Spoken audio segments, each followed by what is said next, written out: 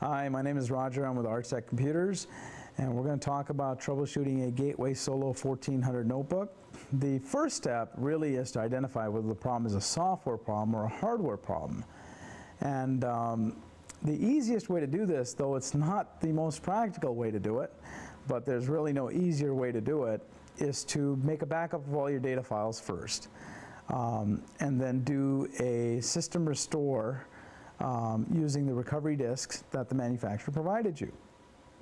Now, many of the manufacturers will have not given you any CDs because they have a separate partition on the hard drive that stores all that recovery information. So you may have to press F10 or F12 during the boot ups to get to that system recovery option.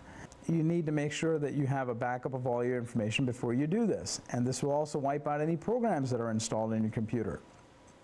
So once you've made a backup of your information, go ahead and wipe out, or go ahead and run the system recovery, which will wipe out the hard drive. And if everything goes through flawlessly, then it was a software problem and you've eliminated your software problem and fixed your computer in the process. If it turns out, at this point you would obviously have to reinstall your programs and bring your data back. If during the system recovery process it crashes in any way, shape, or form, gives you any kind of errors, more than likely at that point you've got a hardware failure of some sort. Something that's intermittent, not consistent, because obviously your system's functioning well enough to do some of the process but not all of it.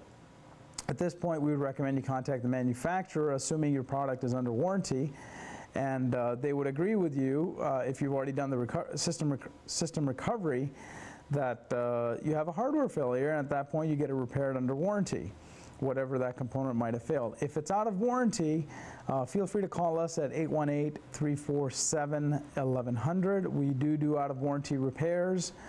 Most repairs are, well, it depends on the level of repair. I can't exactly give you a price on that, but feel free to call us 818-347-1100.